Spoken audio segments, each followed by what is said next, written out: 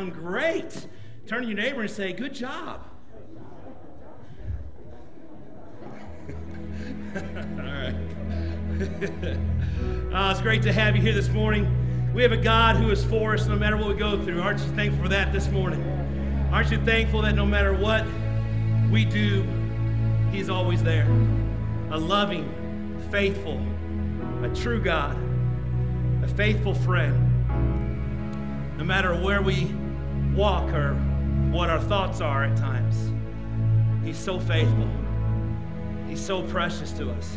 Today, if you're facing anything in your life, I'm here to tell you there's a God who loves you. There's a God who sees the struggles in your life. He's right here today for you. You can trust Him because He is for you. If our God is for us, no one or nothing can be against us. So patient, so constant, so loving and so true, so powerful, and all you do, you fill me, you see me, you know my every move, you love for me to sing to you.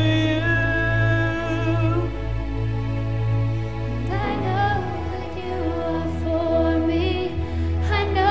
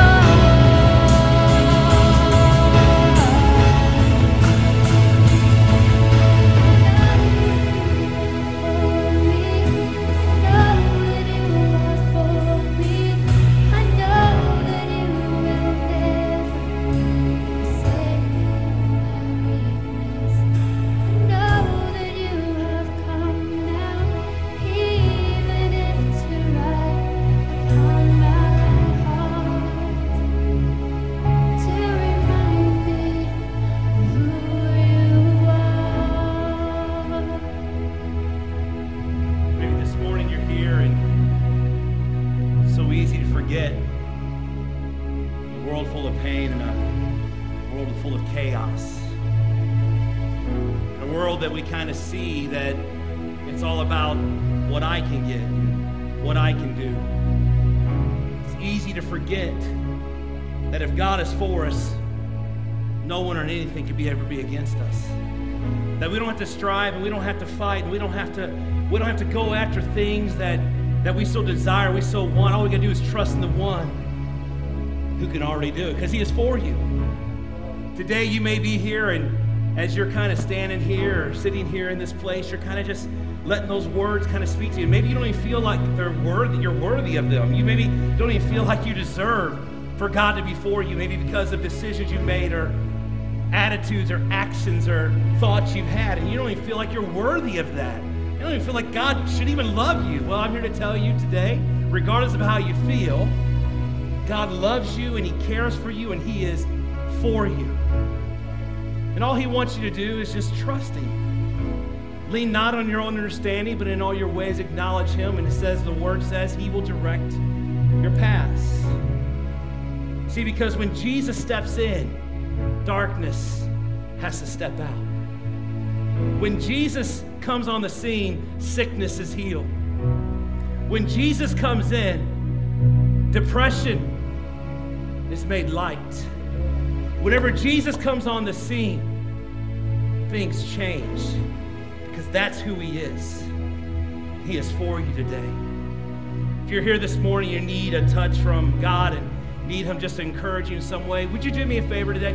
Would you just, in the sincerity of this time, in this moment, could you just lift your hands all across this place? You need something from God today. You need him to touch you in some way. Would you just lift your one hand up? Just lift it up. Hands going up. Thank you, thank you. Just have it. Lift them up for just a second. I want to pray for you. I want to pray for God to touch you. God, for every hand that is raised, you are for them. You are for them, God. And if you are for them, then God, no one or anything can be against them. So Lord, I pray for the hands that are raised that represent the lives that are forever changed. That God, you would encourage them today. That you would let them know that God, you are right there beside them.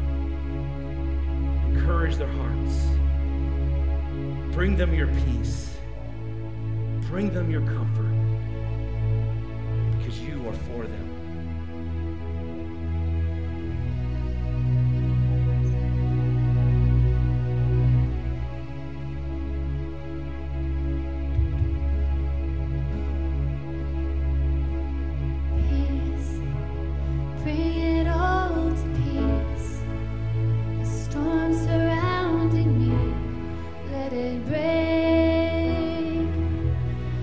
Your name still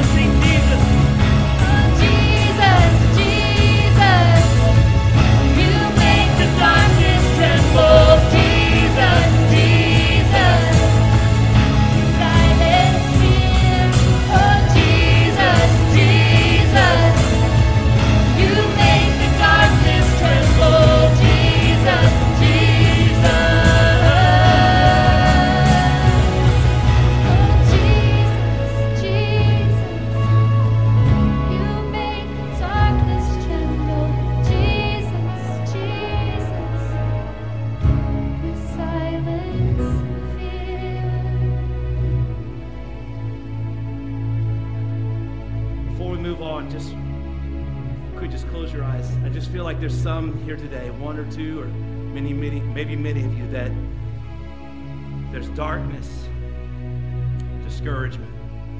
Maybe it's in your personal life, or maybe it's with a relationship, or maybe it's beyond your even home, but you see it.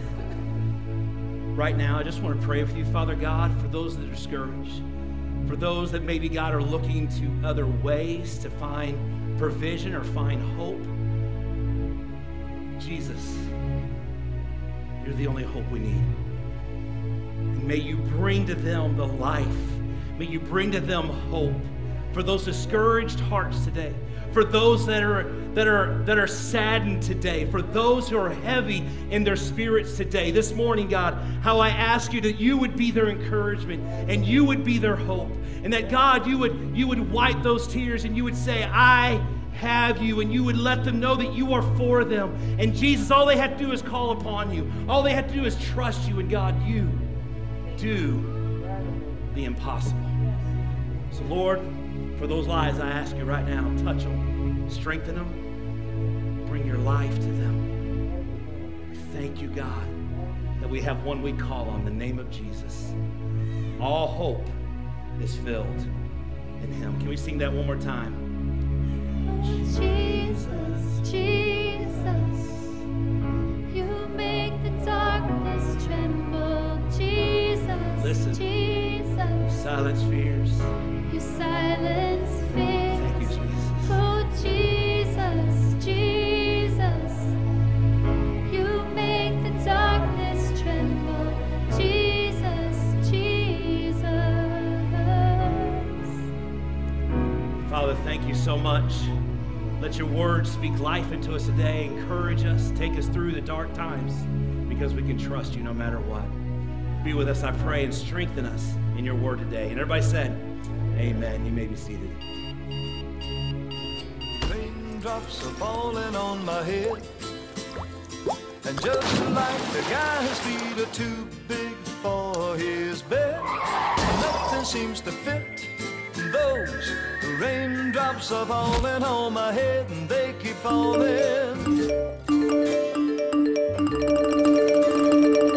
Raindrops keep falling on my head, but that doesn't mean my eyes will soon be turning red. The cry is not for me, 'cause I'm never gonna stop the rain by complaining, because I'm free. Nothing's worrying me. All right, it's great to have you guys here this morning. Open your Bibles to Philippians chapter 4. We're going to turn there and look there in just a moment. It's so wonderful to have you here. Thank you for choosing Crossview to worship today. We pray that you hear something, inspired by something, but most importantly, you leave here with more of God than when you came, because that's what it's all about. So thank you so much again for being here. We are in our last week of this series that's called Overwhelmed. We've been doing this all summer long. Great season for this message. If you've missed any, we have been talking about everything that's been going on in the world. We've been talking about all the craziness that's happening around us and how we can become overwhelmed by it. But how God's word and how God's truth helps us to navigate those seasons and navigate that time in our life, whatever you're facing, whether it's good, whether it's bad, it doesn't really matter. We all have seasons of our life that we get overwhelmed. Anybody in here ever get overwhelmed by life? Just raise your hand up. Yeah, this week's just another example of a week. The Doricho, Nacho Chizo came through. I don't know what the name of it is, but he came through Iowa this past week, and so many lives devastated, just in a windstorm, just a kind of a weird, freaky thing that upturned so many lives, and we just never know some things that happen. I mean, you would not think that anything like that would ever take place, and yet it does, and people's lives are changed on an instantly. We just don't ever know what's going on. So Philippians has been about this. It's about when life gives you things that are hard, whenever you're struggling in life, whenever maybe you have a circumstance that goes on that is outside of your control, how do we handle it? How do we handle when a pandemic hits us, when the economy shuts down, and a windstorm, a hurricane-like windstorm, hits the center of the United States and Iowa? How do we handle, how do we navigate, how do we walk through those particular things? And so we've been learning over the last several weeks about what did Paul tell us? How did Paul instruct us to handle those things? And he's been teaching us through Philippians. We're just going from Philippians chapter 1, verse 1, all the way up through today. We're going to finish out the book of Philippians, and we're going to learn some more inspiring things he's going to tell us. But here's what we've learned so far. We've learned that life is going to deal us blows. And in the book of Philippians, Paul is chained. He's in prison. He's awaiting his execution by the Emperor Nero. He is on death row for preaching the gospel, for preaching the good news of Jesus Christ. And he is literally in the last few years of his life, but he isn't silent. He isn't fearful. He does not fear what his future holds, because he knows who holds his future, and it wasn't Nero, it was God. And so he takes the opportunity in Philippians to speak to the people in Philippi to encourage them in their faith. And here's what he does. He says 17 times, he uses different expressions, different ways of saying it. He talked about rejoice. Rejoice in the Lord always. I will say it again, rejoice. He said, consider pure joy, my brothers, when you face troubles or problems of many kinds. For why? They're the testing of your faith. Many of us, our faith has been so tested. And I'm here to tell you the test is not over. Our faith is going to be tested from here into the grave. It's not about what our faith is tested, it's how we pass the test of our faith. How do we pass the test of our faith? And I just got to be real with you today. Let's just be honest. Sometimes we pass it with flying colors. Other times, we fail completely. Because faith is something that can be really strong one day, and when you're hit with something big, can topple you and start to shake the foundation of what you believe. Don't believe that? When your life is on a certain path and a certain journey, and you get hit with the loss of a child, that'll rock your faith. Whenever you're traveling down a journey and you one day get a knock on your front door, and it's a letter delivered to you that you are going through a divorce, that'll rock your world. Whenever you're journeying down life and everything is good, the economy is good, and all of a sudden you lose a 401k, goes down to a 201k, it'll rock your world. Because why? Faith is one of those things that we have lots of faith when things are good, but when things get challenging and struggling, we get shook back a little bit. So Paul, in the book of Philippians, he's at a place where he has every reason in the world for his faith to be kind of shaky. He's waiting his execution. He's chained up to a guard 24 hours a day, chained up. It's our version of home, when you're on home, home prison, home jail. I don't even know what that means. What was the word? Not Home Alone. No, Pastor Terry. House Arrest. Thank you very much. That's a movie. But good try. Thanks for trying. You tried. When you're under house arrest, this would be equivalent to house arrest, except you have a human being on the other end of your chains. 4 hours a day, they change out another guard. And I talked about this the last couple of weeks. I talked about what Paul used that opportunity for. And Paul, throughout Philippians, talks about how to enjoy life, even in the middle of very trying times. He talked about how to handle conflict, and we've talked about that the last several weeks. If you've missed any, go back online and listen to the series, Overwhelmed. How to find satisfaction in life whenever life is not very satisfying. We learned how to be a man on Father's Day. We learned how to succeed in life, how to win in life, how to overcome in life. See, there's two reasons why Paul wrote the book of Philippians. Two reasons. The first one was he was writing a thank you letter to the church in Philippi. He was thanking them because they had done something extremely great for the life of Paul. And it's also a receipt. It's a receipt showing that because of their faith, God was going to continue to promote the gospel. He wrote the book of Philippians to show them, hey, your gift that you gave to me made such a powerful impact in my life that now I can continue on to preach the good news of Jesus Christ because of your faith. There's an old joke that talks about one day a pastor of the church was going through some financial struggles, and they didn't know how they were going to make it, and they took up the offering that day, and there was a check in there for $1,000. The pastor got so excited, he looked at the check, and he said, Sister Matilda, thank you so much for your generosity. Come up here. Would you please come up here? She's a really shy lady. She gets up there, and she goes, oh, I didn't want to be kind. He's like, that's okay. Listen, because of your faithfulness, we will allow you, I want you to pick out 3 hymns that we will give to you today. And she went, 3 hymns? And he said, yeah. She said, okay, I'll take him and him and him. If you would, open your Bibles to Philippians chapter 4, verse 14. Here in the concluding moments of this letter, Paul is bringing everything together, and he's beginning to wrap this thing up. He's beginning to do the conclusion. He's beginning to say his final thoughts that he has. He spoke a lot of different things. He said many different things, wonderful things throughout this passage. But here in Philippians chapter 4, verse 14, he's going to expound upon what he's going to say. And here's what he says. He says, yet it was good for you to share in my troubles. He's telling the church in Philippi, hey, it was good that you journeyed with me in this. Moreover, as you Philippians know, in the early days of your acquaintance or our acquaintance with the gospel, when I set out from Macedonia, Philippi, not one church shared with me in the matter of giving and receiving except only you. For even I was in Thessalonica, you sent me aid more than once when I was in need. So Paul's saying here, listen, even when I wasn't with you, you still helped me financially. You helped me through the struggles of my life. It says, verse 17, not that I desire your gifts or not that I beg for them. What I desire is that more be credited to your account.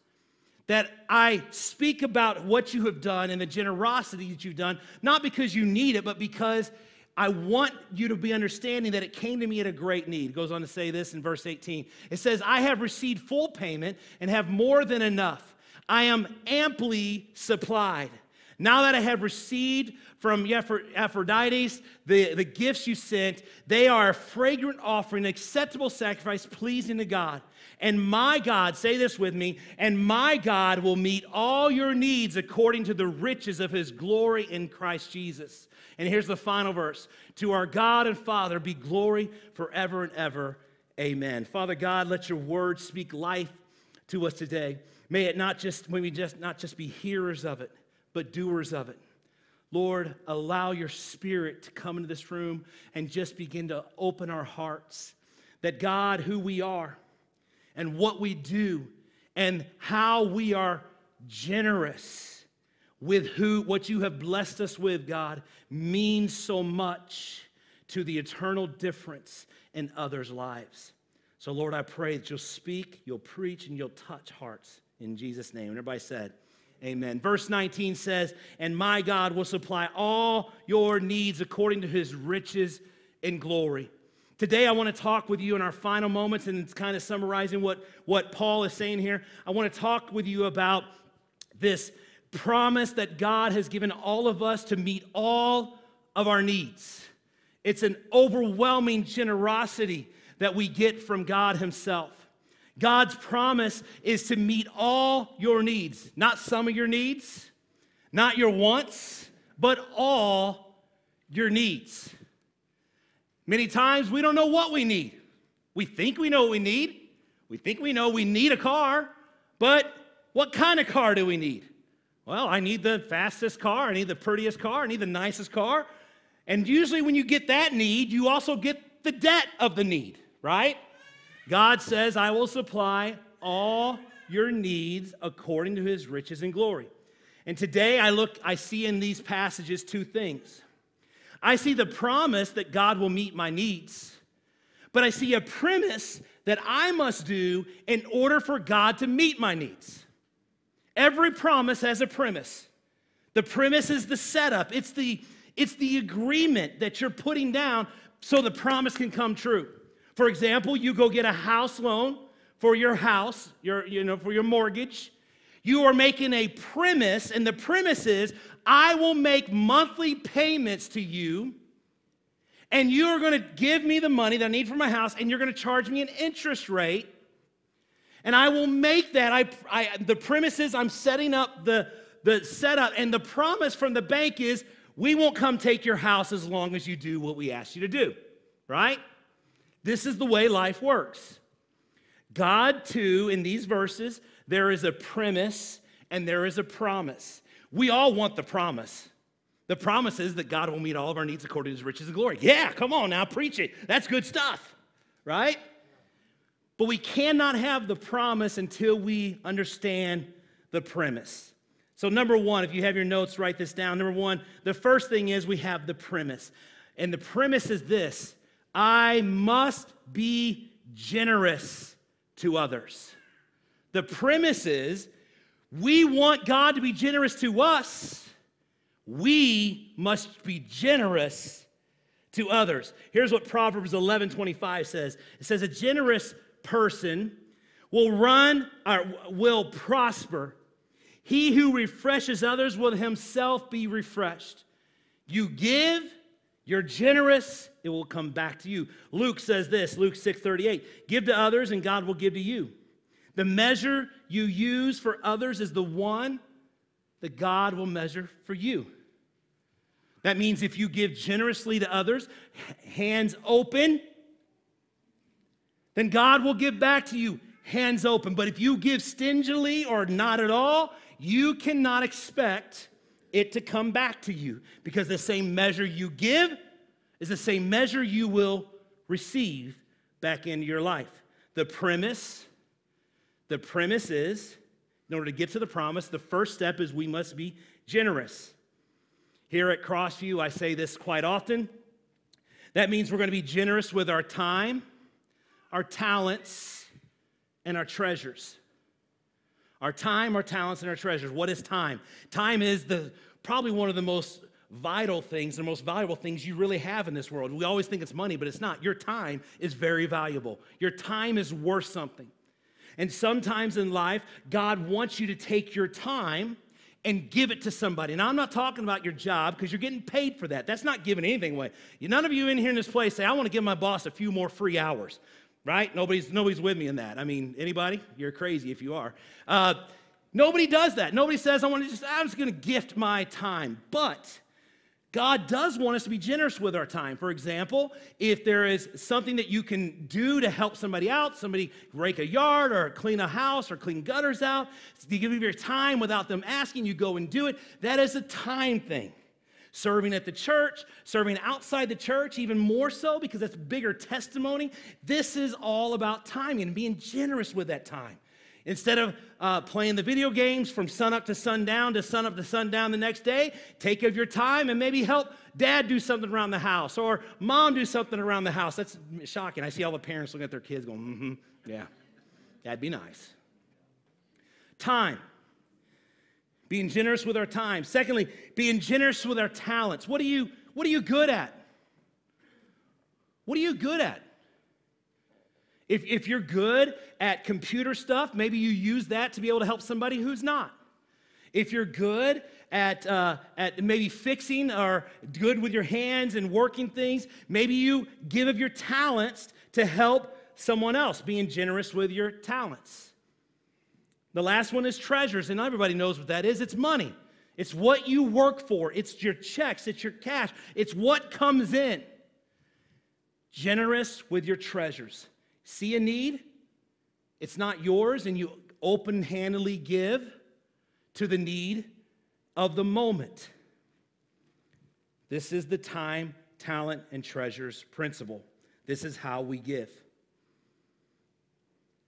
See, you give, you can never outgive the principle of generosity. You can't give enough time, you can't overgive talents, and you can't overgive your treasures. because God is always bigger. See, generosity frees open the floodgates for God to do amazing things in your life. Stinginess blocks God from blessing you. When you think it's all yours, your time is yours, your talents are yours, your treasures are yours, when you hold it in and you hold it close to your chest, God cannot freely bless your life. This isn't prosperity preaching. This is biblical preaching of what Paul is saying. Paul is saying, listen, when I was in need, you thought of me. And because you thought of me, it inspired me to continue on. Your generosity made it possible for me to continue to move on. Paul gives 3 reasons why we should be generous. First one is this. He says, my giving is an encouragement to others. He says in verse 14, it says, it was good for you to share in my troubles, as you Philippians know in the early days. Not one church shared with me in the matter of giving and receiving, except you only. Even for whenever I was in Thessalonica, you sent me aid again and again. Paul's saying, listen, you encouraged me when I needed it the most. Now listen, the church in Philippi, the people in Philippi were poor. They weren't very wealthy. It wasn't a very wealthy church by any means. They had poverty at high levels inside their church. They experienced the ups and downs that society was throwing to them, but they were big-hearted. In fact, the church of Philippi reminds me of the church in a little town called Keokuk, Iowa, called Crossview. I'm not saying that because I'm the pastor. Many of you don't know my story, and some of you do, but I have been coming to this church. I was not raised here. I was raised native from St. Louis, and I grew up coming here when I was age 10 to different revivals in my family, and I kind of told you this story and everything like that. Went to Bible college and all this kind of things, but I want you to know that of all the churches, my family traveled to thousands of churches. We sang in thousands of churches all around the Midwest area. We had relationships with many pastors throughout the whole area, and Crossview was always a church that cared for us as a group. I never thought I'd ever be a pastor at this church. In fact, I remember whenever they were hiring, and it came across my desk, and Ty and Paul, we were at a youth retreat. They booked me to preach at to try to get me to come. They were just working it.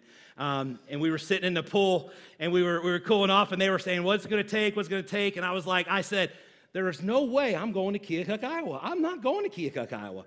And so we continued to move on. They went through many different things and many different other youth pastors and pastors before I came. And then one day it was just like God just set it up and said, okay, now it's time for you to go. But before that all came to pass, let me tell you what happened. When I went to Bible college, I was a youth pastor at church. I was leaving everything to go do Bible college to feel the call of God and be led by the call of God. And I asked for people to sponsor. I asked people for financially to support on a monthly basis.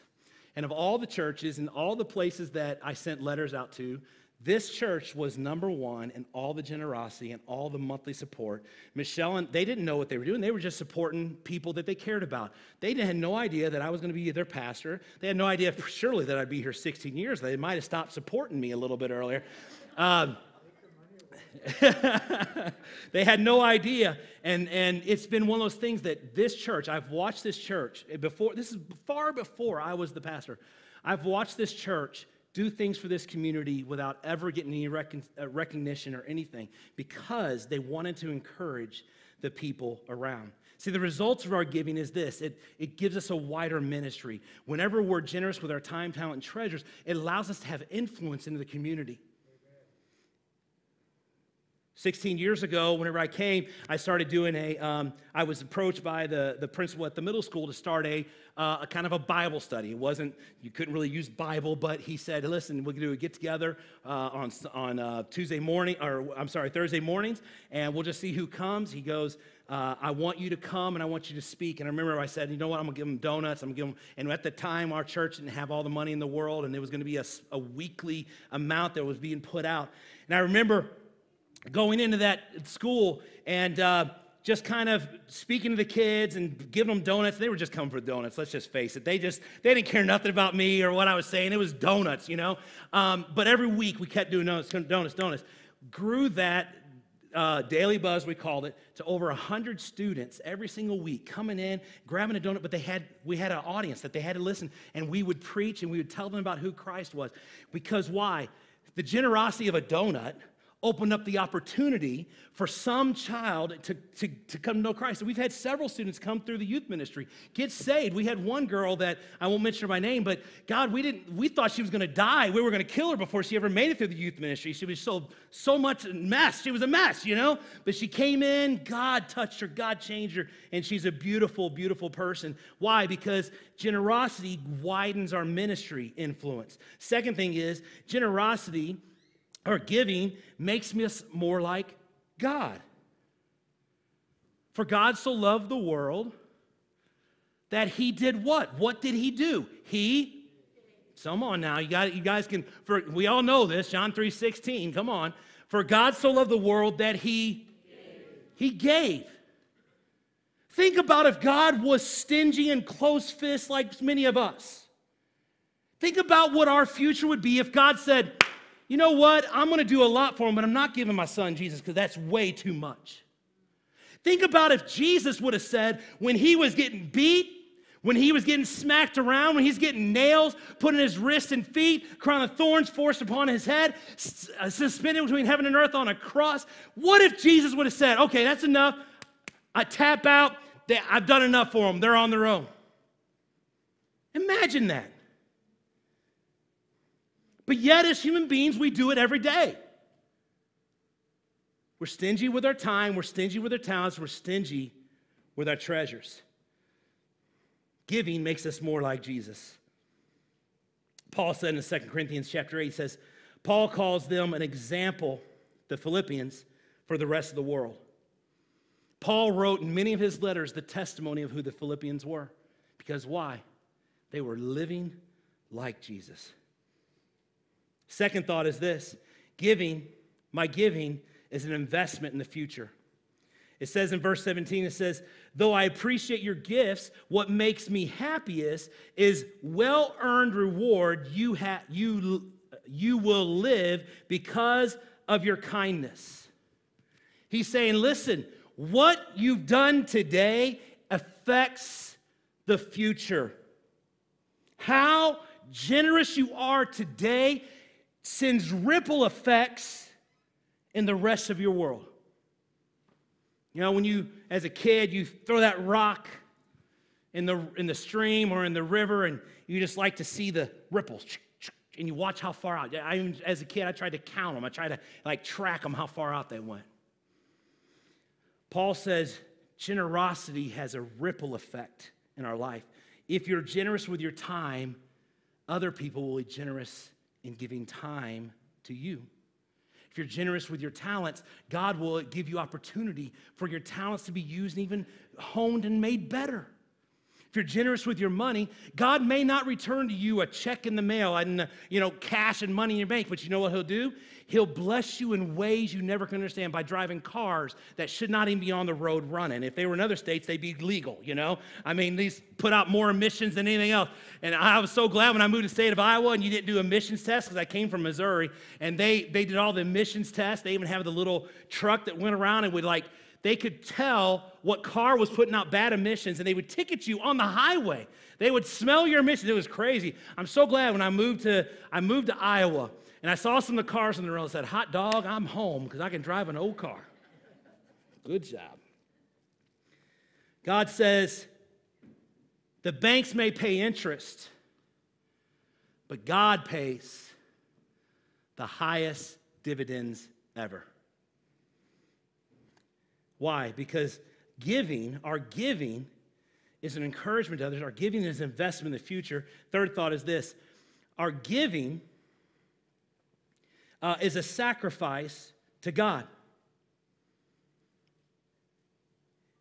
If you've ever had to make a sacrifice, a real sacrifice, and let's just be very honest, in America, we don't make a whole lot of sacrifices.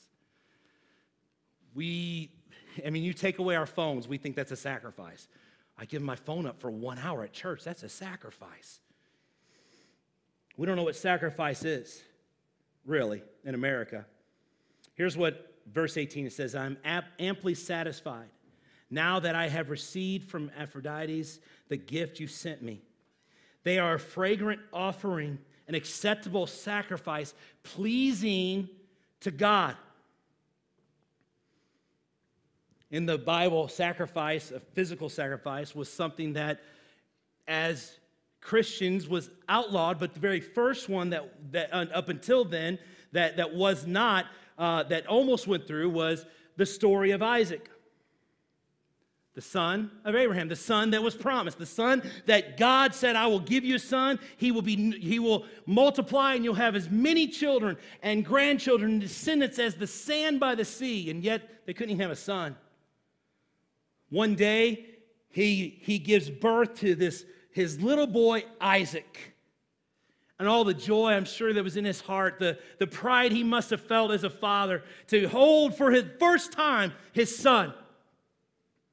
Fast forward a few years, and as Abraham was serving God and as Abraham was trying to obey God, God told Abraham, I want you to sacrifice your son to me. Imagine that. It's exactly what I've been talking about, overwhelmed. Imagine your world is going great, all the things are coming to pass, and all of a sudden something topples your faith.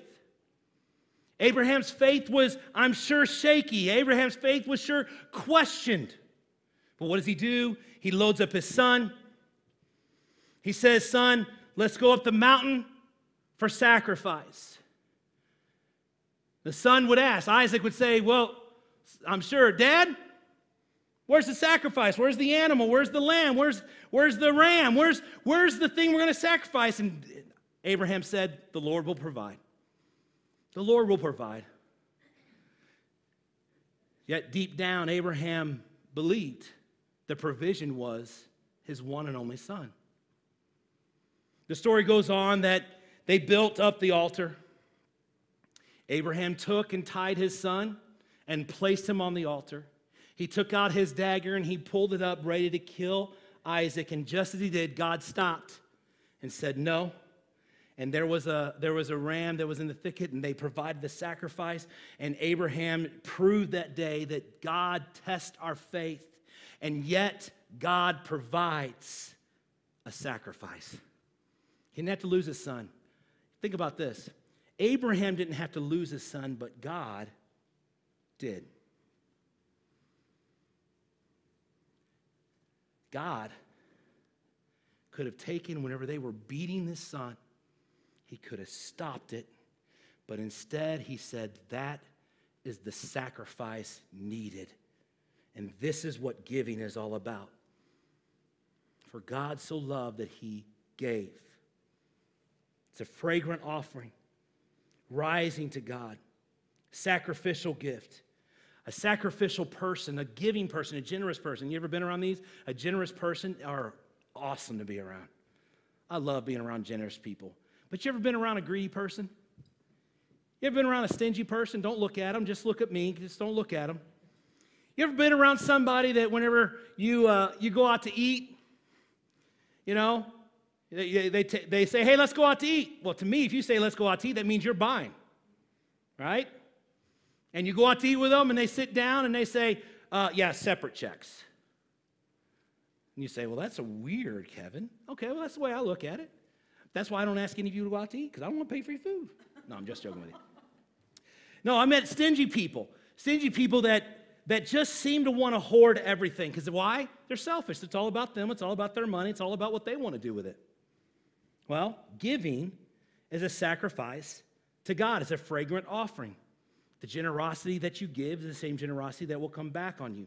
Misers are miserable because they never really enjoy the fruits of their generosity. Now, so that's the premise. The premise is, in order for you to have all your needs supplied according to the riches in God's glory, the only way you can have the promise is you must do the premise. The premise is, I must be generous. I must give of my time, my talents, and my treasures. I must live beyond myself, help those around me. If they're in need, I give. If there's something they need, I figure out a way to do it. I don't do it publicly. You don't post it on Facebook. You don't put it on social media. All the generosity things you're doing, don't do that. Because generosity in its purest form is to be done without anybody knowing. Many times I have watched that happen in my life. People have done things for me that I don't even know who it was. I still don't know this day who it was. That's the generosity God is talking about. And if we do that, it leads me to my second thought is this, the promise. The promise is that my God will supply. It is the believer's insurance policy. You do this, the premise, God says, I will do that. You give of your time, you give of your talents, you give of your treasures, and I will supply. Who's our source? The first thought is this, our source is God. God is the source of all generosity. He's the one who gives and takes away. He is the source of all things. You have a job today, or you go through a jobless time. When you provided for, it is the source that comes from God and God alone. He's the source. The second thought I have, the scope. He says, I will meet all your needs. How many? Say it with me. How many? All your needs. Now listen, that's not your wants, it's your needs. Food, clothing, shelter. In fact, study was done in 1890. 1890, a study was done, and the study was, what do human beings actually need? 1890. I'm not going to go through the list, but the list was made up of 16 things, 16 items that you absolutely need as a human being to survive. Fast forward, several hundred years later, that list has gone from 16 to 2,300. Think about 2,300. I can't even think of 16, much less 23. But I'm sure I have them. Trust me. I'm sure they're there. I'm not. I just haven't taken the time to think about it. It's just interesting to me that how as society we have advanced and we have developed to the point that we feel like we need more than what we actually need. Happens in all parts of our lives. See, there are many people out there misuse this verse, God will supply all my needs according to your riches and glory. They misuse this verse, and they almost say, God will provide all my wants and needs because he's good. This category does not include consequences of laziness. Are y'all hearing me? There is a consequence to being lazy. For example, if you're an able-bodied person and you're able to work, you're to work. No amens on that one? Okay, good. The Bible says the sluggard does not produce and therefore has nothing going for him. But yet it says an ant works tirelessly and has much to show. If you do not work, if you're lazy, if you need money and you're offered a job or opportunity to make money, you say, hey, I want you to come and scrub my trash cans or scrub my toilets. That's disgusting. But if you have an opportunity and you need money, God has supplied your need by providing a place for you to financially get that from. Now, some of you young people need to listen to me. You're going to do disgusting things in your life. Disgusting things. Nothing's above you. Nothing is too good that you cannot do. Nothing, I'm too good to do that. Trust me, the Lord will test you in that. I have done disgusting things that I'm in the middle of, and I'm doing it, and I'm going, good Lord, why am I doing this? Oh, yeah, I got to pay a bill this month. I got to put food on my kids' table, and God provided me this opportunity. People who are unwilling, not unable, unwilling to work should not be given handouts. Let him who does not work not eat. This is 1 Thessalonians 3:10. I'm all for welfare, helping out those who have been hit by life, but I'm not all for welfare that people live day in and day out. Not just that, but generation upon generation upon generation.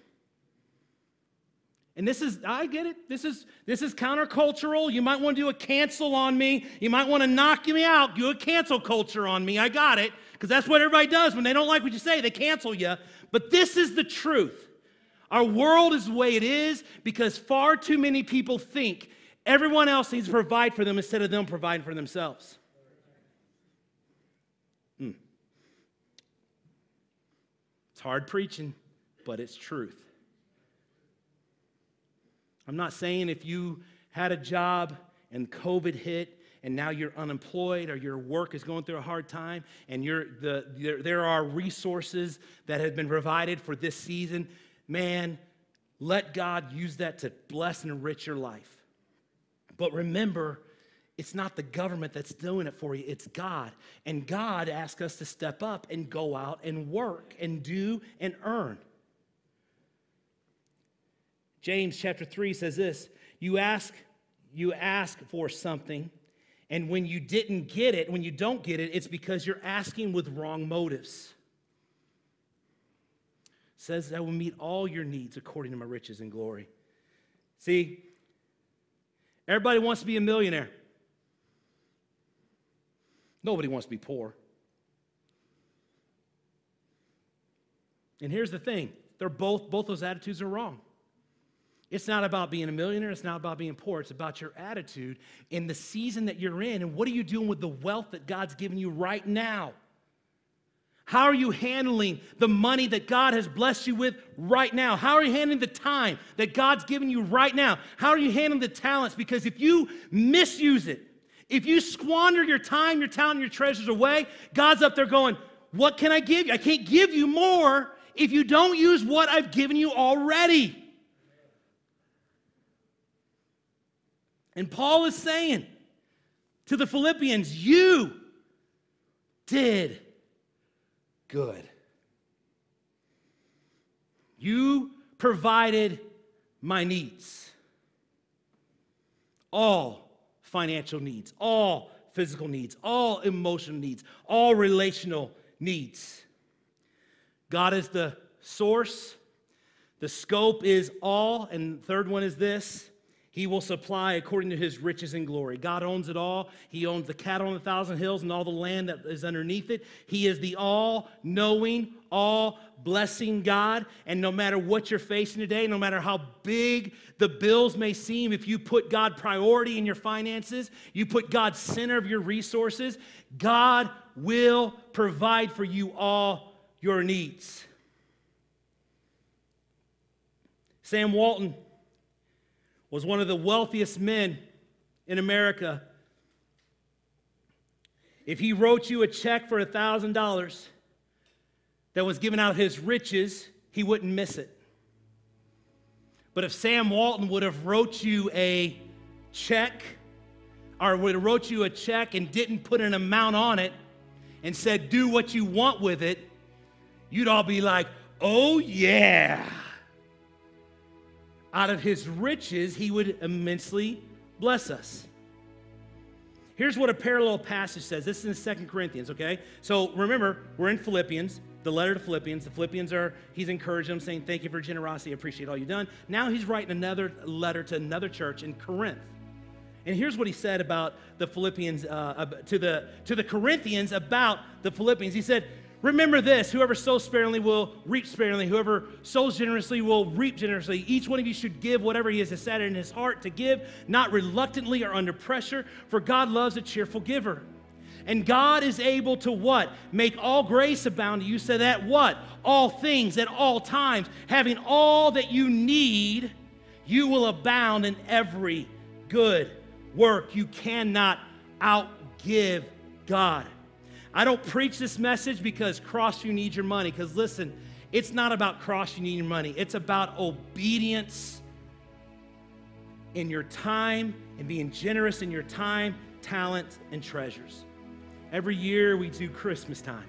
Every year we go and we stress out, we buy all these presents, and we wrap all these presents up, and we get so excited about giving the presents away because we want to see how happy they are when they get the presents, and then they're so excited, and we give our kid, man, we go 9 miles an hour, 900 miles just to make our kid happy about this gift.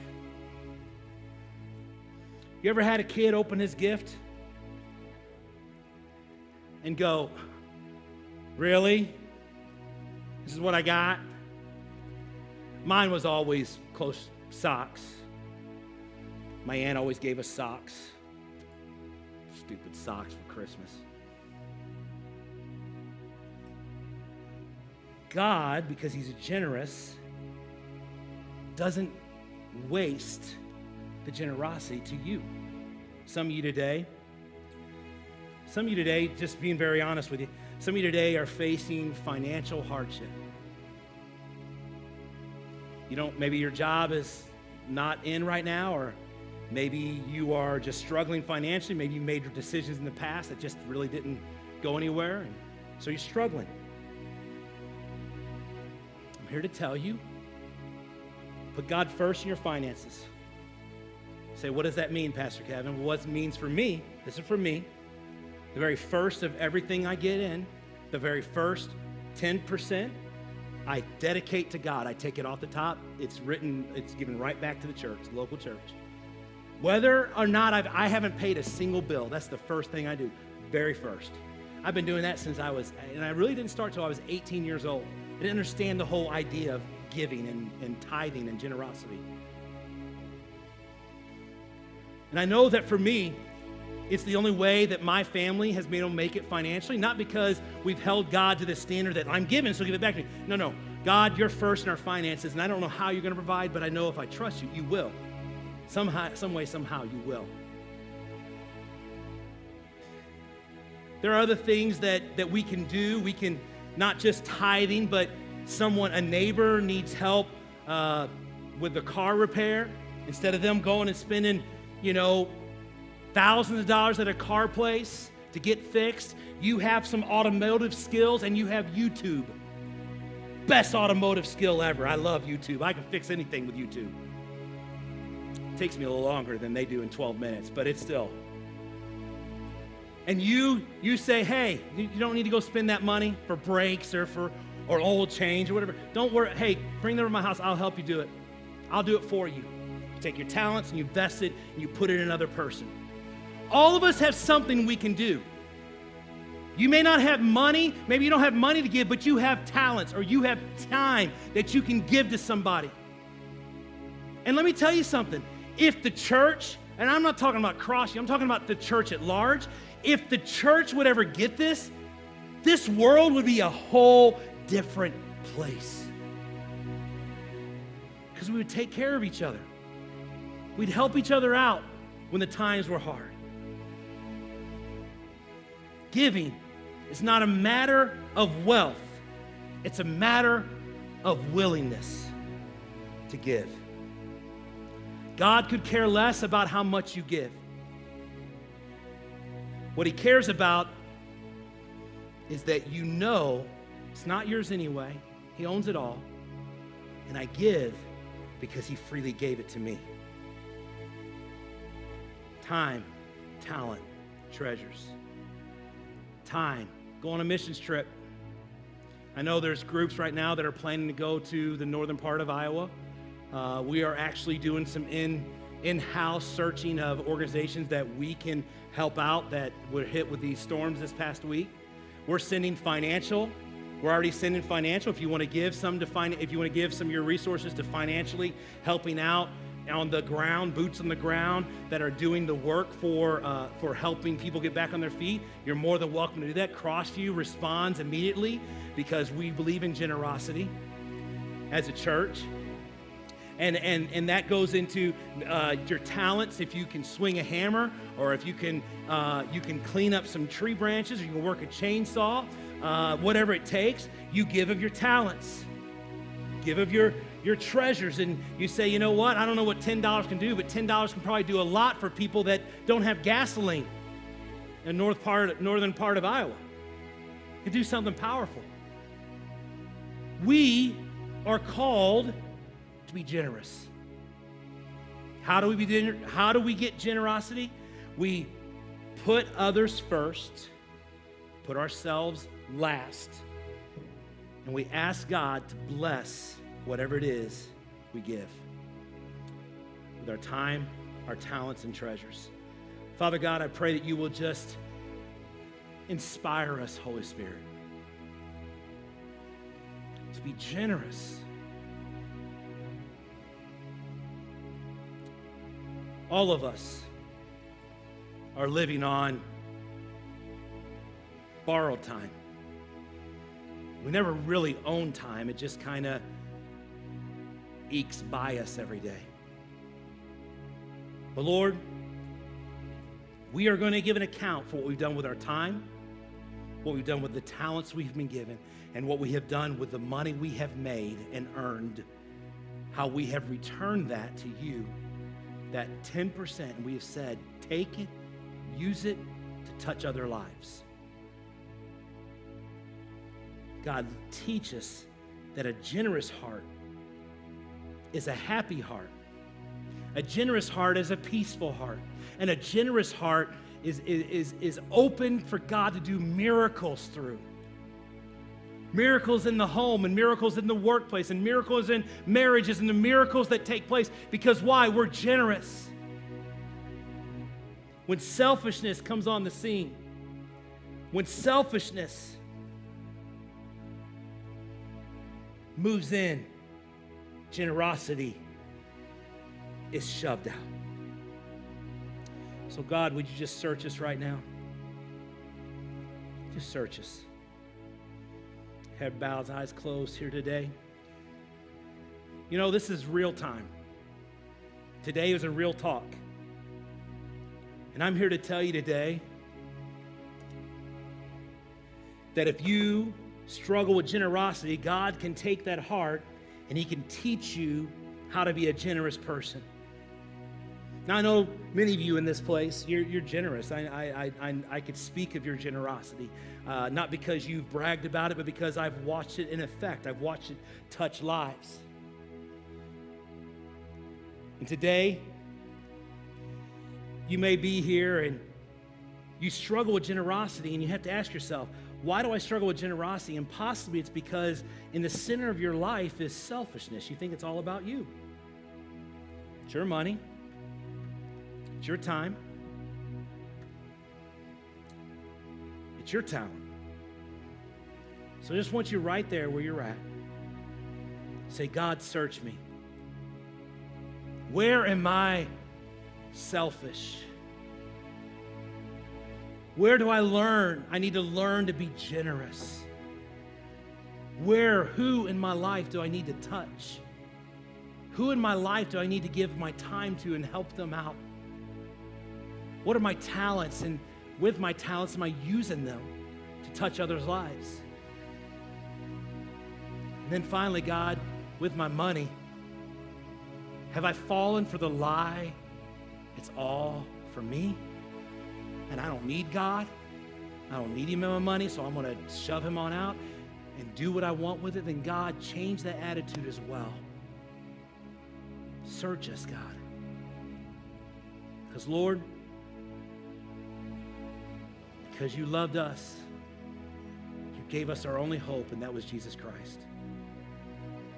And Jesus, because you loved us, you suffered the brutality of the cross. You went through the pain and agony, beaten, abused, bleeding for my life. Your generosity, Jesus, proves your love for me.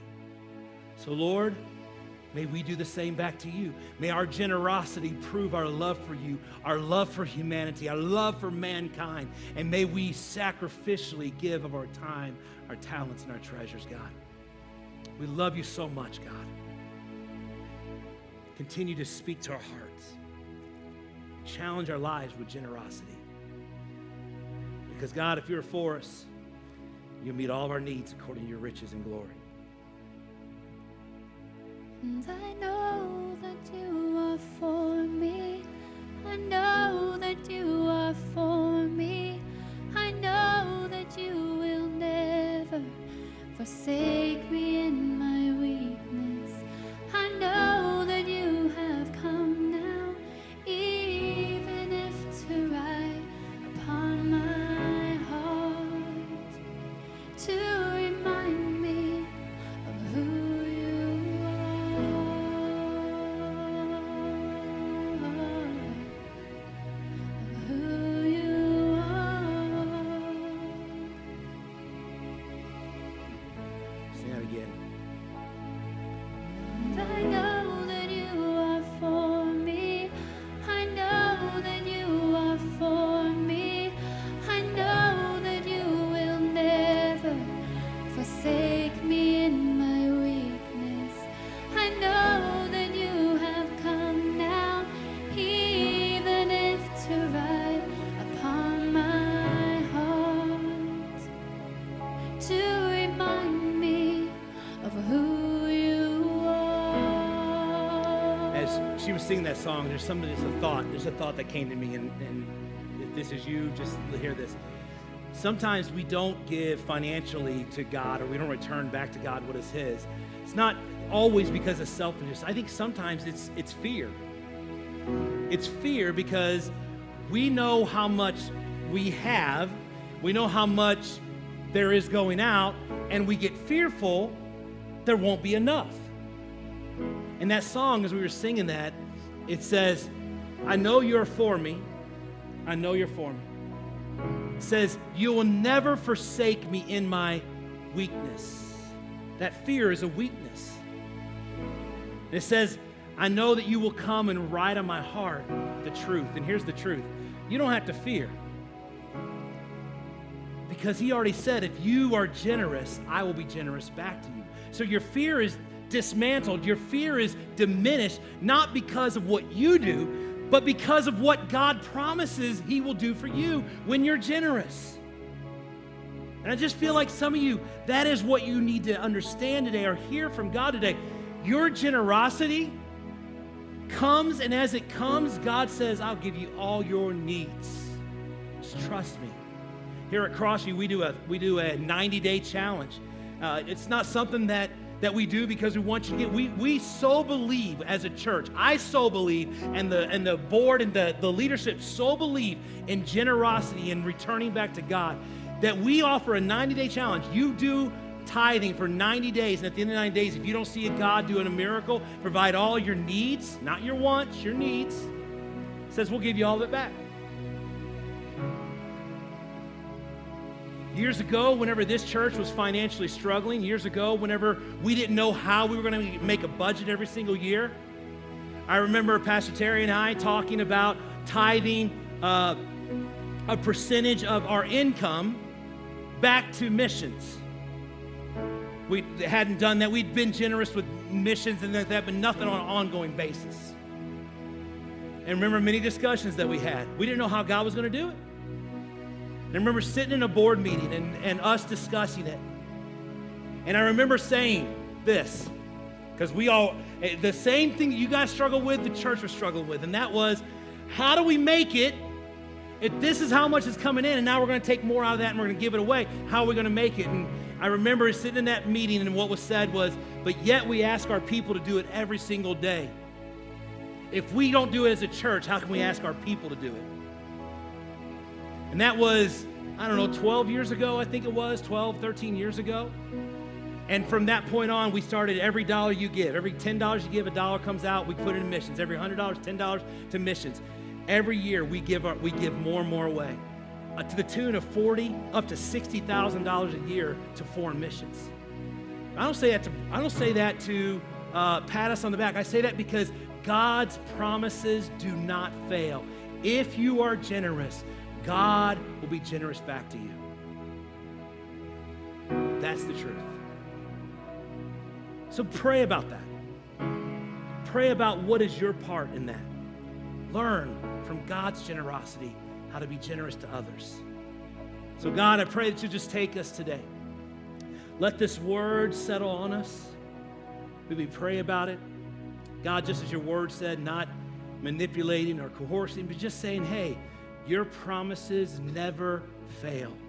You, God, can do any miracle. There are those here today that are struggling in life. There are those here today who are financially struggling. There are those here today, God, relationships, I feel, God, are just in a tension place. Holy Spirit, I pray, I ask you that your peace, let your Spirit rest upon them right now and let them know you're for them. You're journeying with them. You're rooting for them. You're cheering them on. That God, if they surrender to you, God, you will do the impossible because you are for us. If God is for us, nothing can be against us. Neither height nor depth, nor angels or demons. Nothing can separate us from God.